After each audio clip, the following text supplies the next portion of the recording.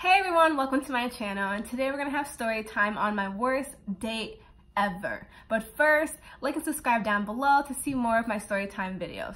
Okay, let's get started. So we matched on Tinder, which I feel like is the beginning for many Tinder dating disaster stories. But yeah, we matched on Tinder. We got each other's Instagrams, and I saw that we had mutual friends. He was a really cute guy. He was a photographer, and it seemed like he had like a lot going for himself. So he hooked up a date for us to meet that following Thursday. So I finally get there. I walk towards the bar. It was like a little bar, restaurant, little place.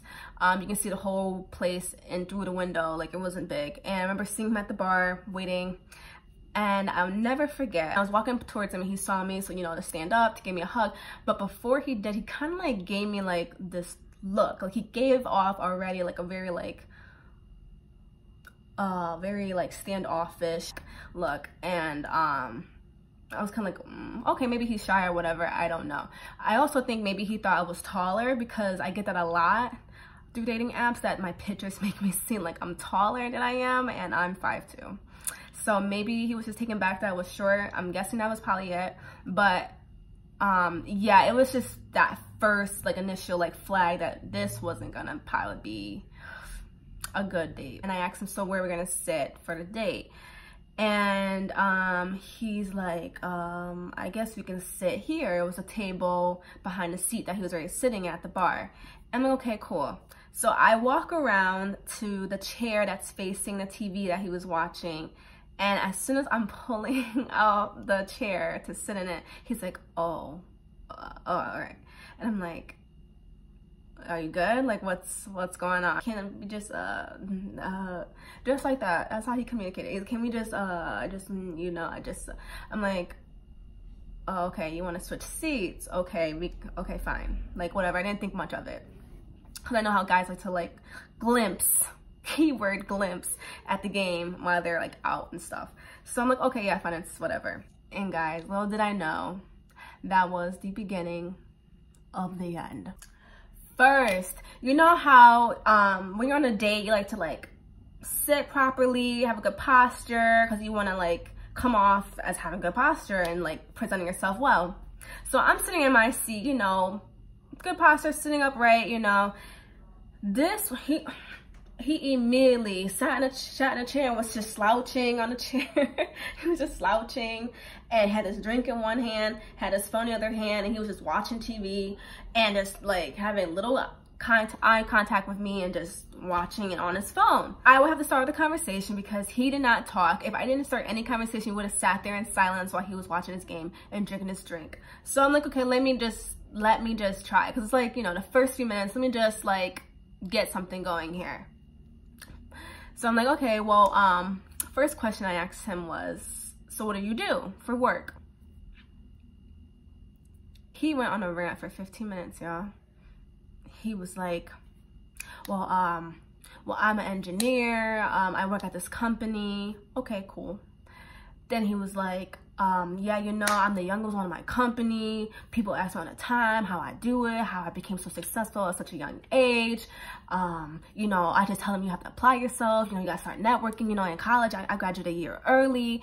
I'm really proud that I was able to do that. And, you know, and at first I'm like, oh, okay, you know, he's really proud of himself. That's a really good accomplishment. Like, okay, that's really dope. Then he kept going. And he was like, you know, you just gotta apply yourself. You know, people gotta network. People keep asking me, you know, there's so many people that I graduated don't got jobs right now. And some of them ask me, oh, can you hook me up with a job? And I said, no, I can't help you. You know, you just gotta apply yourself. You gotta network. You just got the people that you know. I wouldn't have gotten my job if it wasn't the people that you know. And it's just, you know, so you gotta, he's over here giving me life advice. You know, just, you know, remember, just like, you know, just you apply yourself, network. That was all he kept saying. And so I'm just like, and he was like, you know, in college, I was the president of BSU. I was the president of my class, and I had a lot of things going, and I started a lot of events, and you know, I was just that guy, and I'm just have yet asked any questions about me.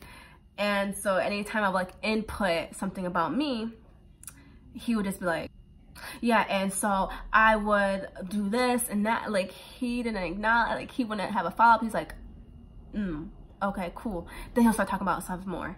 And he was saying how he graduated with 4.0, and he's just me, master of the universe, king of everything. Like, he was just non-stop talking about himself for a good 30 minutes on. And so 30 minutes go in, and I'm just like, I'm gonna go to the bathroom.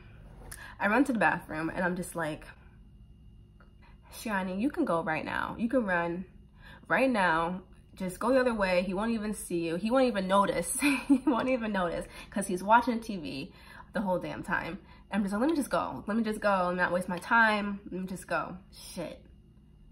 My coat and my keys are at the table. I'm like, okay, whatever. Whatever. I got nothing better to do. I'm already looking nice. I might as well stay out and have someone look at me. Kinda.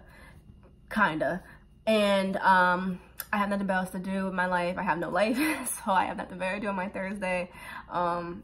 At least this would be a good story to tell, and he can pay for my meal. It's a free meal, so whatever. Let me just go back.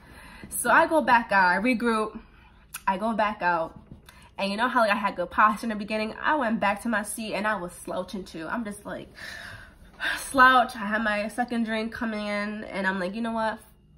Fuck this. So I remember that I saw him on my social media, on someone else's social media at this event at our university. It was like an auction. So I brought that up. I was like, so I saw you at that auction. And he was like, what about it?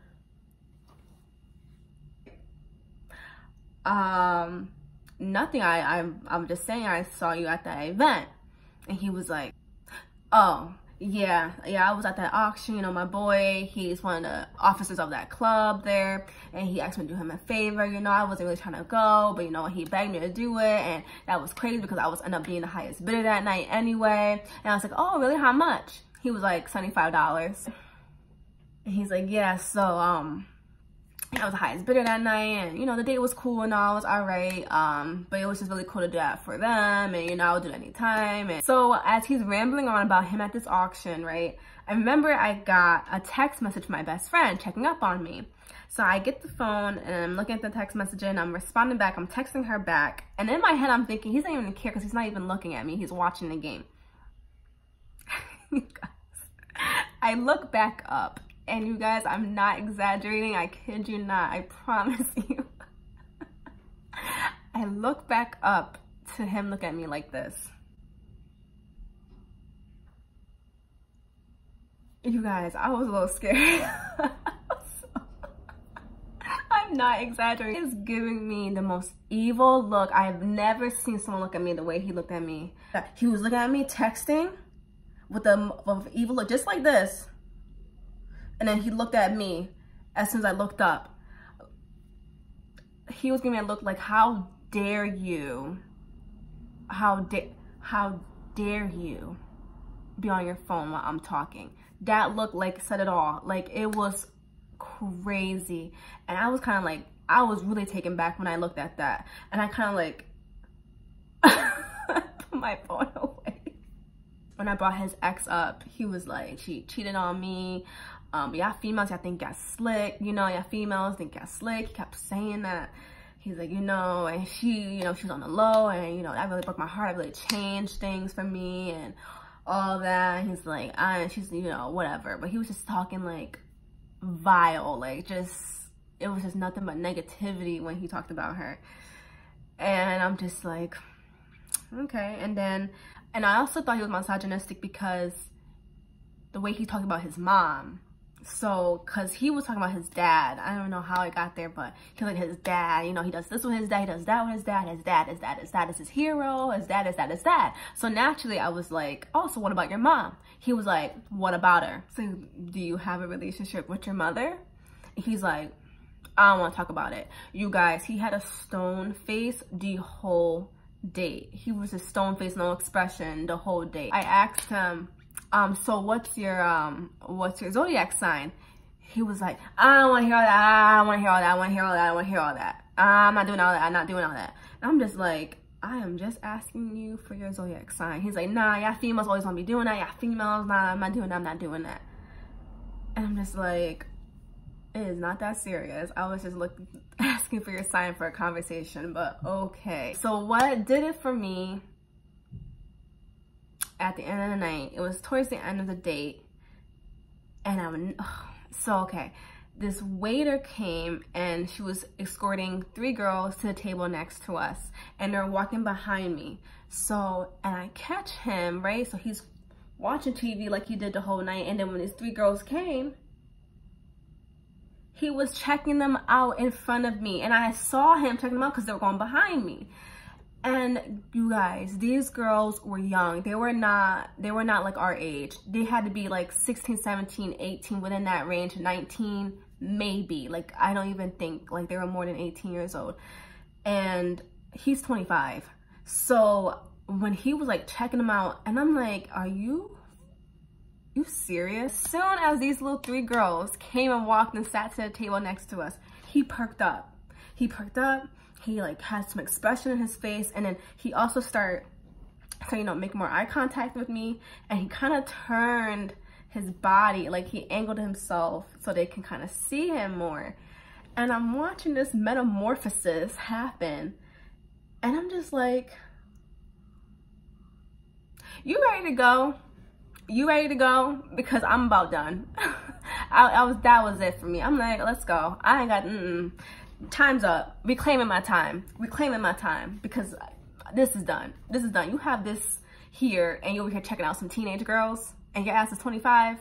Reclaiming my time. And we're at the sidewalk, and, you know, I don't even think I hugged him. I said, okay, well, you know, like, what do you say when it's like a bad date? This has been good. No, it hasn't been good. Nice meeting you. It was not nice meeting you. Like, what do you say at that moment? Oh, see you. Nope, not even see you later. Hell, I hope I never see you.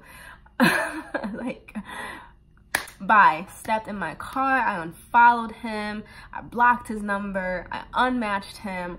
I was like, adios, you're fucking psycho. And surprisingly, I think he like followed me up until like the end of that year, like the end of the year. It was really weird. Like, he still followed me, and I unfollowed him. And yeah, I was all set. That's the end of my story, guys. I hope you enjoyed it. Again, if you did like it, subscribe down below, and I will be coming back with some more story time videos, and trust me, you want to hear those as well. So till next time, guys, see you later. Bye bye.